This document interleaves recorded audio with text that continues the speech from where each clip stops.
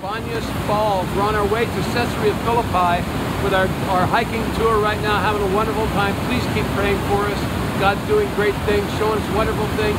But tonight you have a very special guest, a man of refuge who's now pastoring in Melbourne, Australia, where Joy and I planted the church. So please welcome Andrew Russell with a great big shalom, shalom, and a round of applause. I love you all. God bless you. Greetings and good day. Shalom. Awesome. Such an honor and privilege to be back home. I've been part of Refuge for over 18 years. I served on staff for 5.5 years before the Lord sent us to Melbourne, Australia, the most livable city in the world. It's good to see you, brother. I do have some keychains here and some bookmarkers if you want to be praying for us on a daily basis or when it comes to mind. So I'd love to hand that out to you afterwards. So good to be home. I'm leaving tomorrow night back to Melbourne, Australia with my boys because they start school. Their school has already started because the school system starts now and versus September time. Last year was probably our best year of ministry that we've ever had. And the 11, 12 years that we were there and have been there. Some of you know about 2 years ago we got citizenship. So it's great to be an Aussie citizen as well as American citizen holding dual passports. But there's many factors in why last year was the best year. And from the growth and health of the church, just ministry opportunities, just seems like you hit your sweet spot after going through seasons of trials and difficulties and how the Lord matures you and He brings in a fresh wave of people that are hungry for the Lord. It was busy also because we put our kids in school instead of homeschooling, so there's the commuting process, which takes about a total of 2 hours each day, back there and back. So that takes some time. I'm also a chaplain and president of a large soccer club. We've got 37 teams, and so that keeps me really busy on the other times that I'm not doing church, but you get to minister to so many people. It's a Christian club. We play in a Christian league. Our ladies' premier team won back-to-back championships, and the state team won the national championship with our head coach. So really cool to see what God's doing there and so many opportunities to minister to people, and that's why God's called me to serve in that capacity for this season. But I do want to say thank you so much for your prayers and support after all these years. It means the world to your missionaries. It means the world to us when you have someone else holding the other end of the rope and you're on the other side holding the other end. We absolutely need your prayers and support. And again, if you would like the prayer cards or more information, please see me afterwards or go to the missions table or see my dad. My dad is somewhere around here. I can't see. Oh, he's over there. He's in the back. But he's faithfully every Wednesday night praying for your missionaries. We'd love to see more people back there praying every Wednesday, whether you can do it once a month or every other week. But it's going to impact the world when you do that. I just wanted to share a real brief word of encouragement before we get into the Bible study. Just felt impressed to share with you from 1 Corinthians 15. We'll be in chapter 16 this evening. But in 1 Corinthians 15:58, and this is a great word of encouragement for you and for our church back home, as the Bible says, "Therefore, my beloved brethren, be steadfast, immovable, always abounding in the work of the Lord, knowing that your labor is not in vain." The Lord sees what you're doing. He knows your heart. He knows your prayer. But just that importance of staying focused and staying faithful to whatever God's called you to do, whatever assignment He's called you to do. Amen? So 1 Corinthians chapter 16, we'll be looking at verses 14 through 15. 13 through 14, sorry. And as I was thinking of this, and usually every January, I always think through what the next year entails, the vision and focus, and reflect on the previous year. and the things that were good, things that were not good, the things that you continue, things that you stop. But I always want to have the focus, how do I stay the course? How do I finish well? Whatever assignment he did, whatever year I have there, and whatever assignment he's given me to do. And I don't want to be a DNF, did not finish the race, or disqualified. And as I look at the landscape of Christianity, as I look at the landscape of churches and missionaries and pastors, there are so many that are drifting. There are so many who are leaving or walking away or disqualifying themselves or burning out. Doesn't mean what's happening here at Refuge, but it is happening around the globe. Just even considering looking at pastors, 1,500 pastors, according to statistics, leave the ministry each month. 50% of pastors are so discouraged they would leave the ministry if they could find another way to find a way of living. Between 60 to 80% will not be there within 10 years, and only a fraction of that will actually have a career in the ministry. 80% of those who have graduated seminary will leave within 5 years. The statistics are overwhelming, not to scare you, but it is shocking. And even with a lot of Christians, they start out on fire for the Lord, and then something happens. They get distracted, they get wounded, they get hurt, they get betrayed, they get let down, their perspective, something happens, and it's tragic and it's sad to see it happening to so many people around the world. So, how do we stay the course? How do we finish well? As you all know, that we're all in a journey and a walk with the Lord, and we all have different progresses and where we're at. We're all under construction. Some are just starting out on that journey. Some are midway in that journey. Some are at the tail end of the journey in life or in ministry. But regardless of where we're at in that spectrum, there are some reminders and words of encouragement and exhortations and words of warning that we need to take heed to. As the Apostle Paul, as he was closing out this letter of 1 Corinthians, with some powerful exhortations to the church there, which are as apt today as it was back then.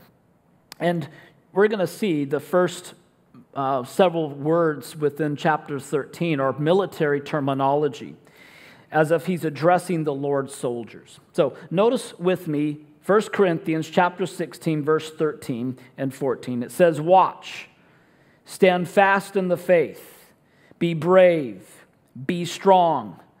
Let all that you do be done with love." And let's pray.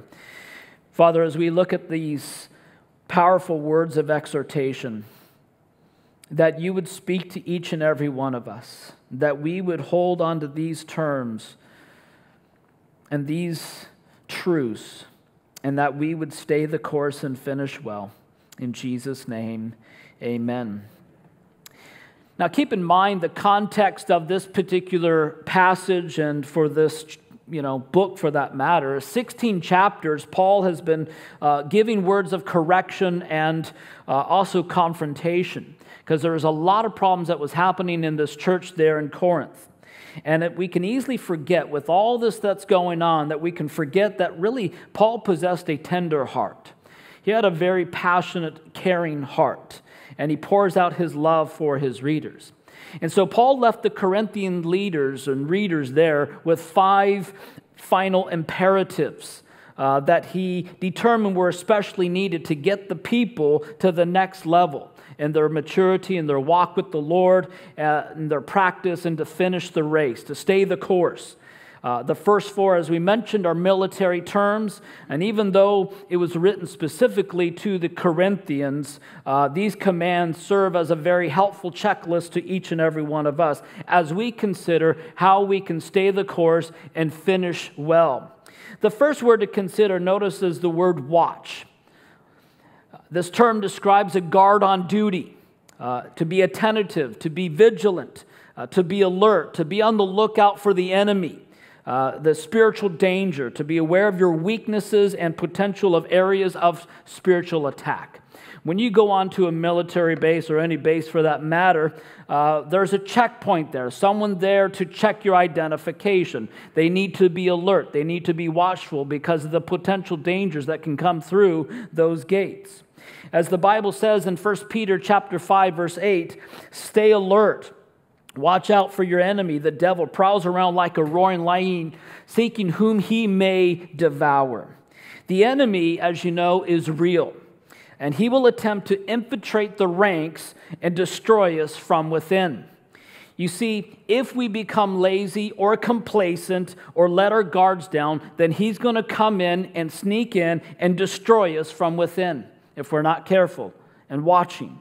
We need to watch for the attacks of the enemy and to stand guard for each other. The Bible says in Habakkuk chapter 2, verse 1, I will stand my watch and set myself the rampart to watch and see what he will say to me, and I will answer when I am corrected. You see, a watchman his job was absolutely vital. In a approaching army, and he left the residents of a city, ancient city, with precious little time to prepare or to flee. And so everyone depended upon the watchman that was to be alert in what was happening as he peered into the horizon at the earliest glimpse of an approaching threat. It was critical that the people were alerted as soon as possible as what is coming. And as a Christian, listen, God places you as a watchman for yourself, for your friends, for your enemies, for against the enemies, for your church family. And it's essential that you are attentive in what God is saying. It may be that you, your family, or your friend, they may be in a crisis and they need a word from the Lord. They need a word of encouragement. And the Lord may place you in that opportunity, in that position to do that. And as you study the Bible, God may choose to give you those words of encouragement that will change a person's life. And as you share it, and maybe your children are facing difficult challenges, and God will speak to you as you pray and reveal how you can help them. If you are spiritually alert, you may receive warnings from the Lord that will address specific dangers that those around you are facing. We're all called to be watchmen. We're all called to be alert. And God holds his watchmen accountable, that you're to be faithful. We're accountable for their diligence. So strive to be attentive to every word that comes to you from the Lord in your personal devotion life, and whenever you opportunity to gather together as at a church body or home Bible study, God wants to speak to you. He wants to speak through you. And as Christians, we need to know about the spiritual battle that we're in. The devil's schemes and plans. And so we take our stand against the devil and his plans. He wants to attack us, but we need to have the full armor of God on. And we need to protect ourselves, our loved ones, and the ministries that God has called us to. If we're blind to the battle or unaware of what's going on around us simply because we cannot directly see it, then it becomes easy for Satan to deceive us in clever and subtle ways and to prevent us from being effective in sharing the gospel or ministering to people. He's going to come in when you're least expecting it. So we always got to have our guard down. And if you notice, the faithful Christian battle, life is a battle. It's warfare. Because when God starts to bless, the enemy starts to attack every single time, to get us, to keep us down, or so we don't move forward in our growth and our walk with the Lord. And for the Corinthians here, as you go through the book, they were constantly facing issues, the attacks of the enemy that were trying to destroy them. There was division that they had to face. There was pride, there was sin, there was disorder, there was erroneous theology that was creeping into this church. As you read through 1 Corinthians, you'll notice all that. And as we mentioned, Peter describes him as a roaring lion seeking whom he may devour. And here's something that's interesting with lions. If you don't know, they attack the sick, the young, those that are straggling animals. They choose victims who are alone and not alert. The lions prowl quietly, watching, waiting, suddenly pouncing on their victims when they least expect it. They use fear caused by their war to drive their prey into the jaws of another lion. Listen, friends, when believers are alone and weak and helpless and cut off with other believers and they're home alone and doing their own thing, they're going to be susceptible to attacks. They can become the focus on their troubles and their circumstances, and their focus is all on them instead of on the Word of God or the kingdom of God. And they forget to watch for danger. In those times, believers are especially vulnerable to Satan's attacks, which comes in various forms. So watch for those pitfalls and the dangers and the threats. Fear, as you know, is one of the greatest tools of the devil, and so is discouragement. Discouragement is one of the greatest tools, because then we just want to quit and give up.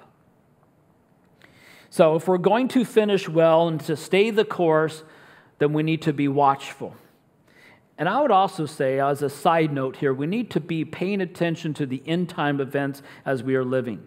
There's prophecy being fulfilled before our very eyes. Isaiah 17, the destruction of Damascus. Psalm 83. Ezekiel 38, it's all lining up with Iran and Russia creeping all into Syria right now. Zechariah 12 with the Jerusalem as the cup of trembling. It's all happening, friends. We're living in the end times. We're on the final stretch before the Lord's return. So be watchful in what is happening. The second phrase that you notice there in verse 13 is stand fast in the faith. And this is a military term, to hold one's position. It means to have mature stability, firmly established, especially in your biblical convictions. Purpose in your heart that you would not compromise in your convictions, regardless of the cost. And notice it's stand fast in the faith, the Christian faith, the doctrine, the Christian truths. Do the right thing. Like Daniel in Daniel chapter 1, verse 8. Daniel purposed in his heart that he would not defile himself. That's living a life of integrity. And with our feet firmly planted and our hearts submitted to Christ, we need to make a conscious decision to stand fast. In the Roman military, again, the men never, within the battle, they never broke the ranks. 5 times throughout the New Testament and twice in the Old Testament, we're taught the essential how it is to stand fast, to be resolved, to be immovable in our faith. And that's why it's so important to know what you believe and why you believe it. The Bible's the Word of God. It has not changed. It's the inspired, inerrant Word. There's no contradictions in it. You can hold on to it. You can stand on it. The enemy of our soul would love to disrupt, discourage, divide, devour, and destroy us. And this is exactly what the enemy of our souls tries to do when we don't make the Lord the top priority in our life, or purpose in our hearts not to defile ourselves. And there's many areas that the enemy is doing and going around, pounding away every day to try to conform us into his image, while the Lord's trying to conform us into his image. And so one of the things the enemy is going to do is he's going to challenge your identity and who you are in Christ. And he's going to try to move us away from who we are. That you're adopted, that you're loved, and you're cherished, you're forgiven. And he's going to try to squeeze you into the world's image of who the world thinks that we should be. And one of the things as you go through the book of Ephesians, this idea of who we are in Christ, one of the most powerful books to go through, and just knowing who you are in Christ. Because we know that the enemy is going to try to challenge us on that every single day. Along with knowing who we are, we also need to know who God is. That he is our lovingly Heavenly Father. And that he gives us his unconditional love and his grace and his unlimited forgiveness. And to know him as the true God, the God of the Bible, and how God reveals himself to us in order that we can know him and we can be transformed more into His image. And He will meet us where we are. And He wants us to draw near to Him so we can know Him and experience His love and grace and forgiveness. And it's so freeing. Now, the enemy of our souls is going to be constantly trying to grab our attention and to put a hold on you, to re-educate you. And this is why it tells us in Romans chapter 1 or 12 to renew our minds, because we've been programmed by the world. And if he can get you watching the wrong things and listening to the wrong things and reading the wrong things and going to the wrong things, then he's got us. And the battle for our souls and our minds, and in many cases, he's winning. And this is why it's such a battle in the Christian life, because it's a battle of the mind. And the enemy puts those subtle thoughts in there, the temptations. And let me encourage you and challenge you, don't compromise with the world, with the things that you're watching, the things that you're listening to. And one of the great questions you can always ask, does this please the Lord? Does this glorify Him? Does this honor Him? If it doesn't, then don't do it. It's simple. It's a great test.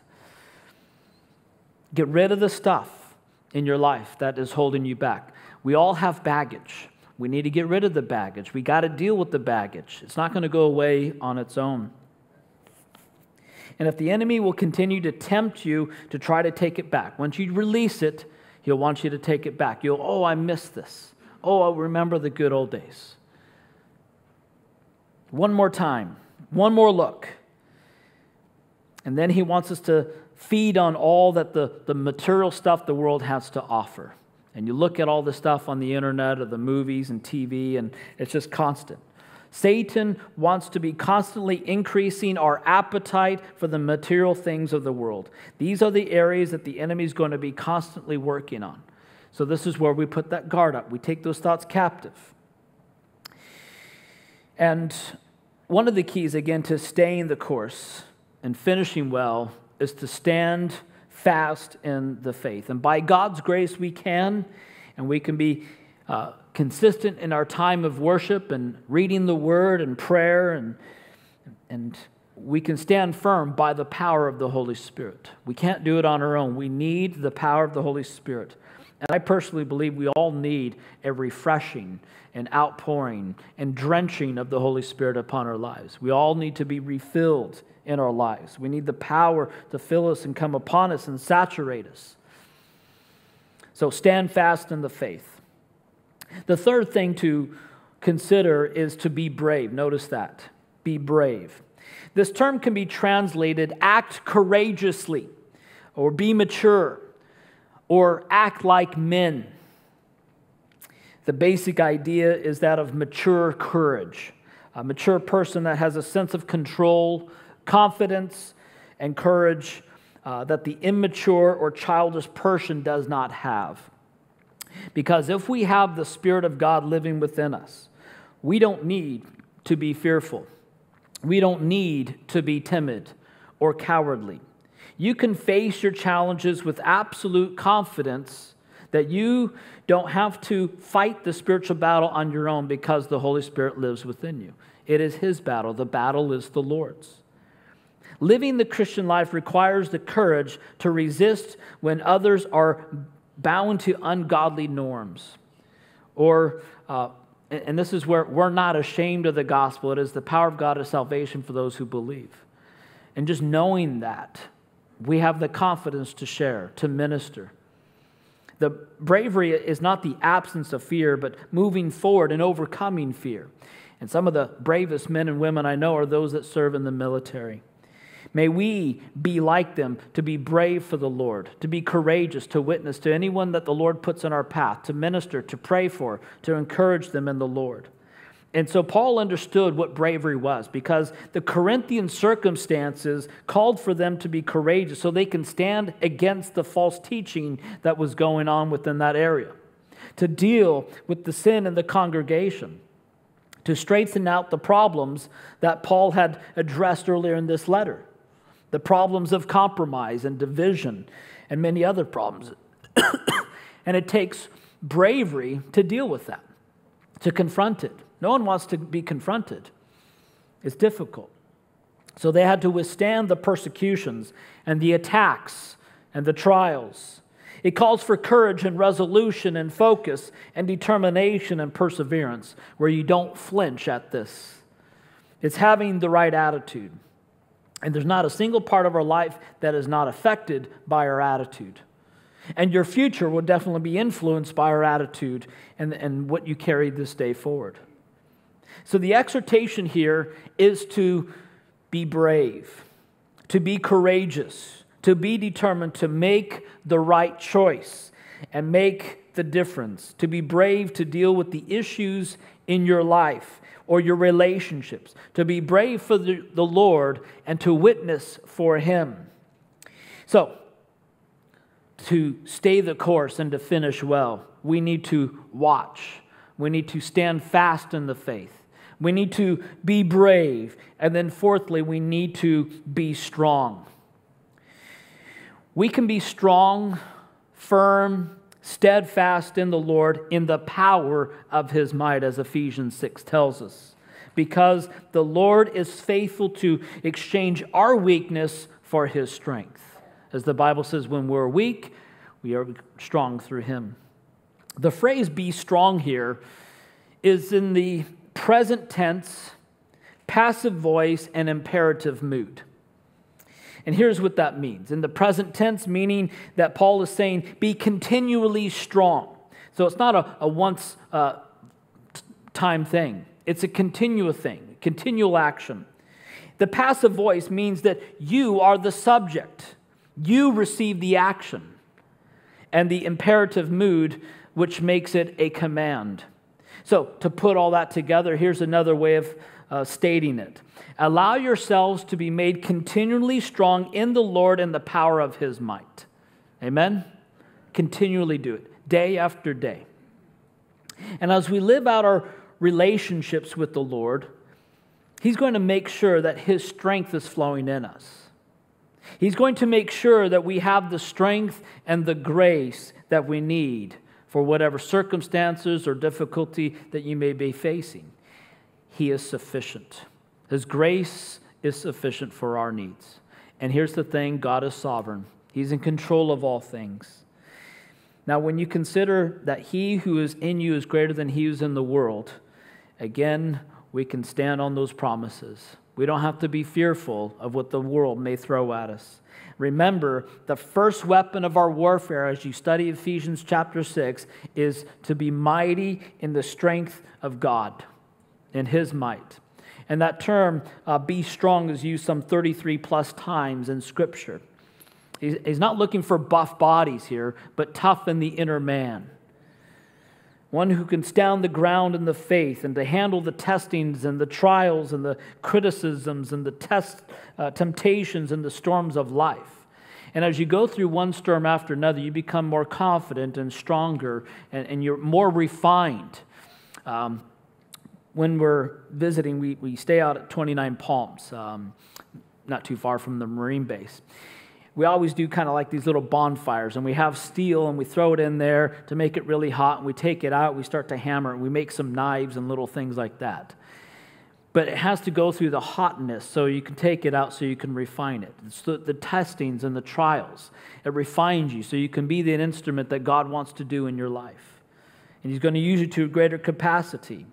And as Paul prayed in Ephesians in chapter 3, for this reason I bow my knee to the Father of our Lord Jesus Christ, to whom the whole family is in heaven and earth is named, that He would grant you according to His riches to be strengthened with might through His Spirit in the inner man. And it's through Him that we have that strength. And I believe that we are strong and we have courage when we are filled with His Spirit, when you're walking in His Spirit. And when we recognize how weak and how insufficient we are, we call on the Lord. And we cling to the Lord. And we make this the constant cry of our hearts. Lord, I can't do this apart from You. And that's our constant trusting in the Lord. That we can't live each day without the Lord. I don't know how people do it, and make it through another day. So we rely on, we trust in the Lord for our strength and our courage. And then finally, to stay in the course and to stay the course and to finish well, it says in verse 14, let all that you do be done in love. Imagine every action and every attitude that is governed by love. How radical that would be. This verse is all-inclusive. All means the whole deal, right? Let all that you do, right? Everything to be done with agape, unconditional love. This command adds depth to the other things that we just covered.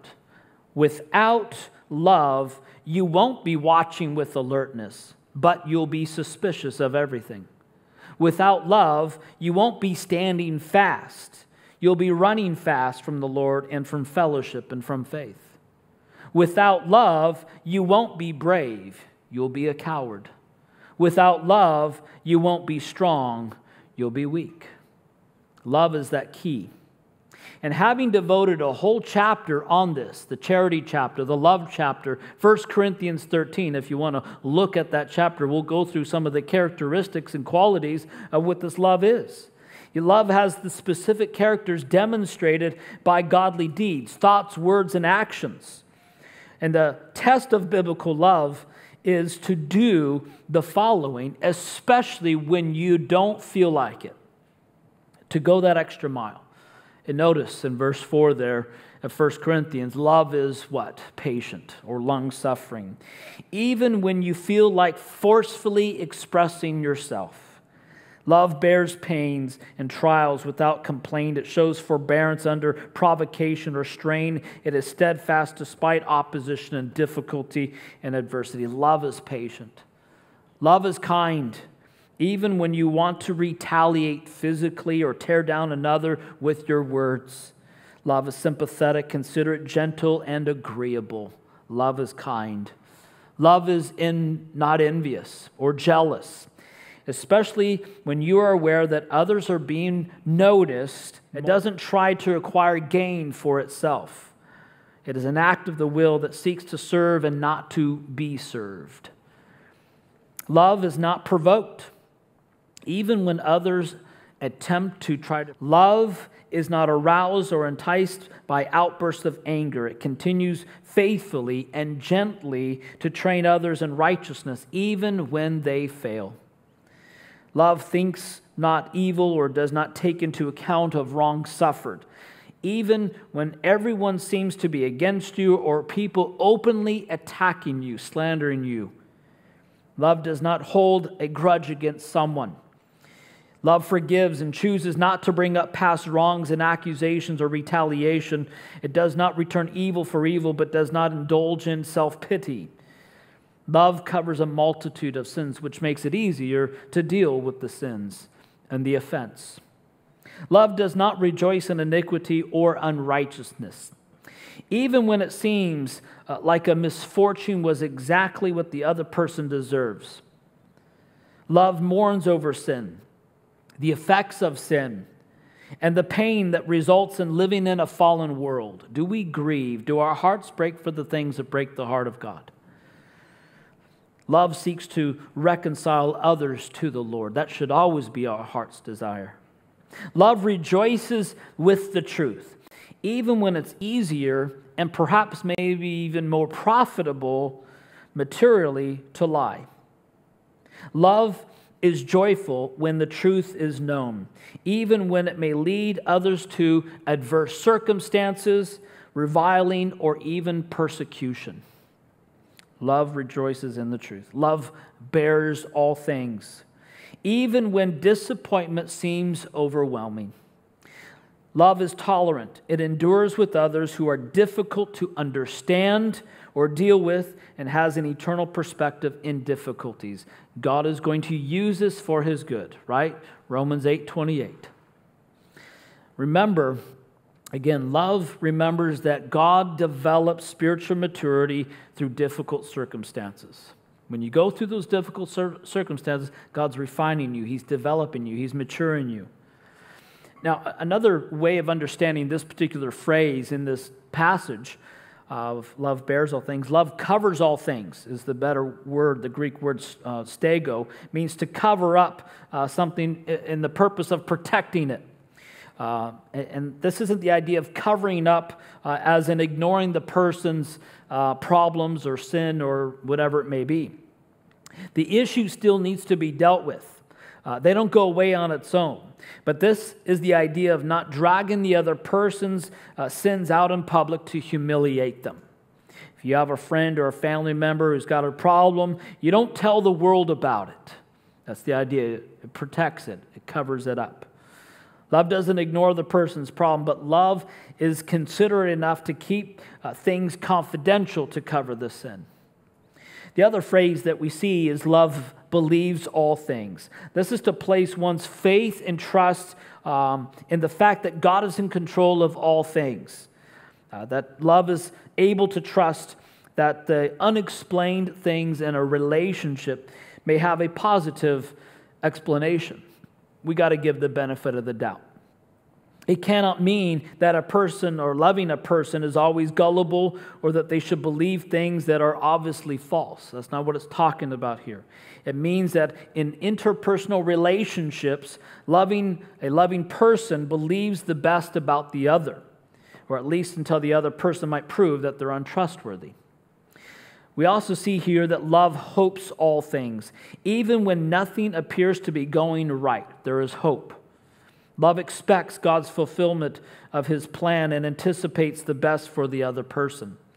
Love confidently entrusts others to the Lord to do His sovereign and perfect plan in their lives.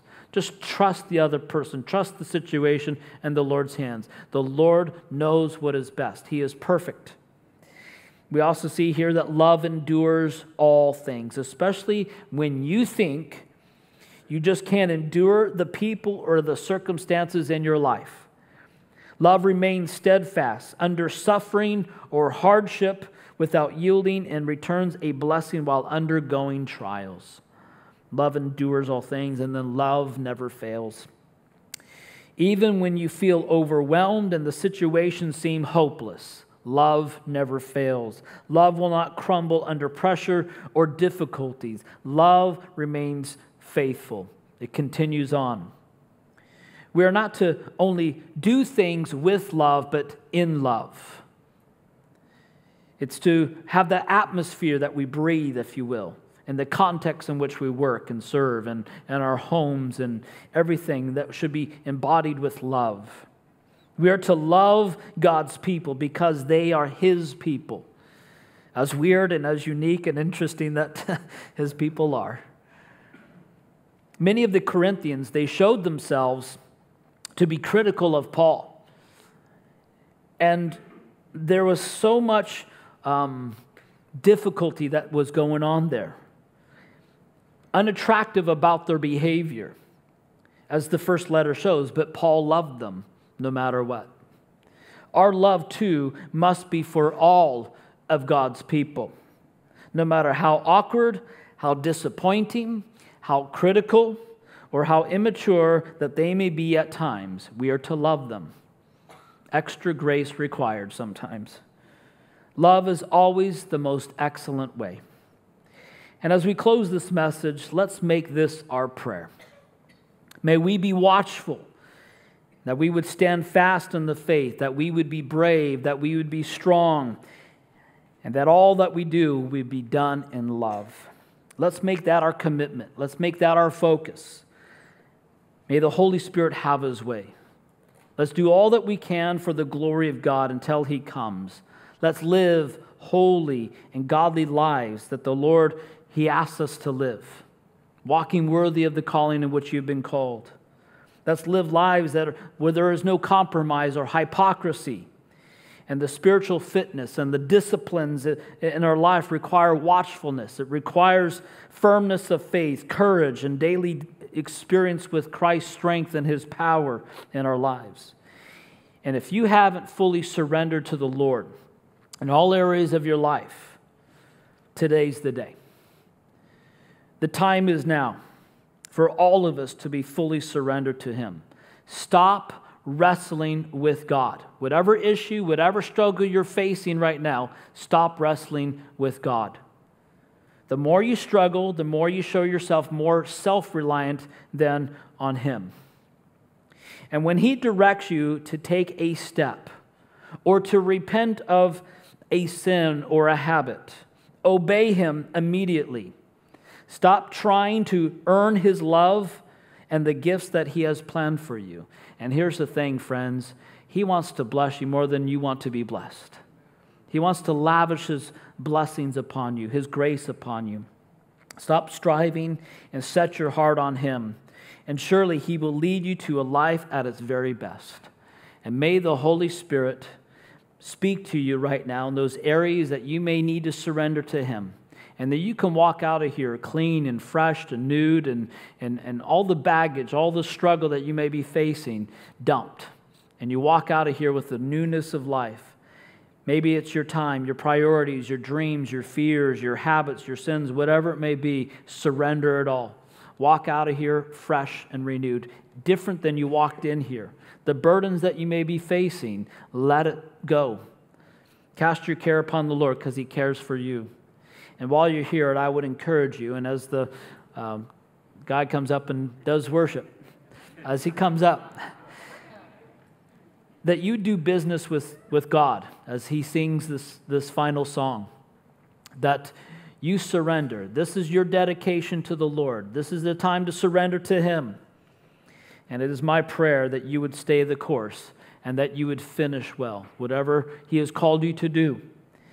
Until we die and go home to be with Him, or until the rapture, whatever comes first, that we live lives to the fullest. Amen? Let's pray. Father, we thank You so much for Your grace and mercy. We thank You for this time that we can look at Your word and be exhorted and encouraged and challenged, and the things that You're speaking to each and every one of us in different ways through the power of Your Holy Spirit. If You're telling us to do something, that we be obedient.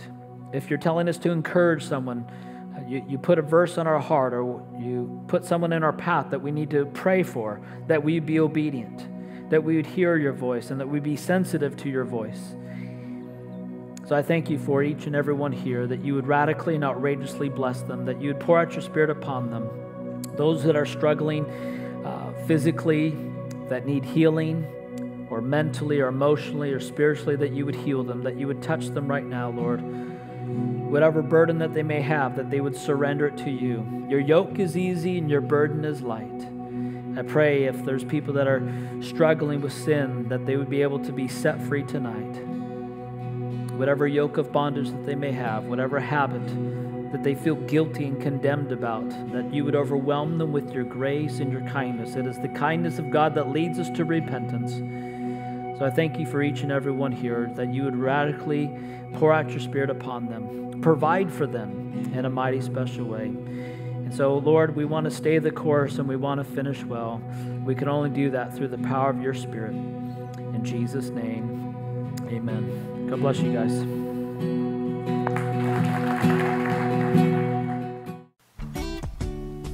This has been a presentation of Refuge Calvary Chapel, Huntington Beach. For more information about our ministry, please visit refugefamily.com or call 714-891-9495.